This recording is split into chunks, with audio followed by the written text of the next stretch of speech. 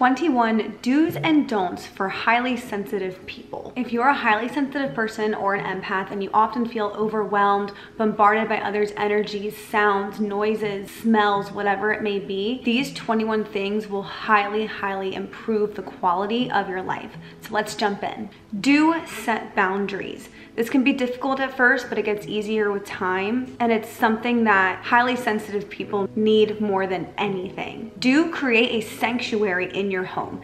This could even be the space of a closet, but somewhere that you can go at any time on any day that just brings you peace and tranquility. Don't take on the stressors of others. Sometimes when we are highly sensitive people, we can take on the energies of other people around us. We want to make sure that the energy that we are harvesting is our own, and we are not taking on the energies of other people. Do keep your home tidy. When we live in a cluttered and chaotic home, it clutters our minds. The more tidy our home is, the more peaceful and relaxed we can feel. Do dress comfortably. If something is making you feel restricted or uncomfortable or brushing up against your skin, that is just going to cause extreme irritation over time, and it's something that a lot of times highly sensitive people can't ignore. So make sure you are dressing comfortably. Don't abandon your hobbies, especially the creative or fun or uplifting ones that you have, whether it's something artistic or musical or whatever it may be. Don't abandon that thing that can bring you joy and peace. Do have a nighttime and morning routine. It doesn't matter if it's just 5 minutes or if you like to have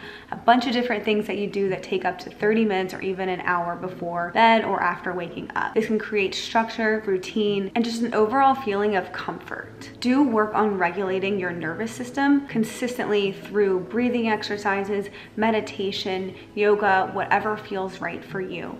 When our nervous system is out of whack, everything around us can be that much more detrimental to our own peace. Don't watch a ton of intense or violent TV that can make you feel a little on edge. Of course, if you like that kind of stuff, definitely incorporate it into your life, but just make sure you limit it, whether it's TV, movies, news, whatever. Do take at least one day per week, and if you have to go every other week, that's okay, where you don't have anything on your calendar. I mean nothing to do, where you can just fill that day with whatever you feel like doing, whatever feels good, whatever you are feeling lack in. Do cuddle up with your pet if you have one. This can actually also help when you're seeing back to the harmonizing and relaxing your nervous system. Don't create insane to-do lists. I've been known to do this, and what I have found to be the best cure for that is taking the top 3 things that you need to do every day and just making sure you get those done, and everything else that's on your to-do list, that can be something extra that you can get done.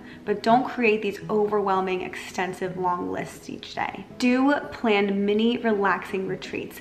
This can even be something done within your home. There are times where I've created a sanctuary in the space behind us where we do spa days, we light the candles, get the station set up, eye masks, foot massagers, whatever you have, bubble baths, it doesn't matter. Okay, you can go somewhere and do this, of course, at a spa, massage parlor, whatever, but you can also create one of these little spa retreats in your home. Do eat lots of high vibe foods like fruits, vegetables, nuts, seeds, and what this will do is just optimally energize your body and make you feel as best as you possibly can. Don't neglect your sleep. Know how much sleep you need to be optimal and to feel your best, and try to hit that number as often as possible. This is also something that can fluctuate and change over time. Personally, I used to only need about 4 or 5 hours of sleep. Now, a minimum of 8, but really like 9 hours of sleep is best for me. Do cut out alcohol as often as possible, if not completely. There are obviously a million things that alcohol does that can really be harmful for the body,